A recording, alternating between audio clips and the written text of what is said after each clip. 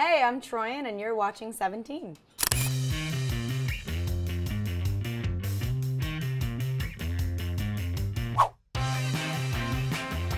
Playing a 17-year-old, obviously not being 17, I remember so well looking at people on TV and being like, why don't I look like them? Why don't I carry myself like them?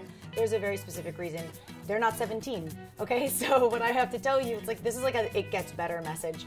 I was like such a huge nerd, and I still am, but you gain confidence with life lessons, and I remember just being totally scared a lot. I was scared of everything, and I still am pretty scared, but less so now. If I were to give my 17-year-old self some advice, there would be so much advice. Take a deep breath, go outside, don't work so hard, enjoy the sunshine.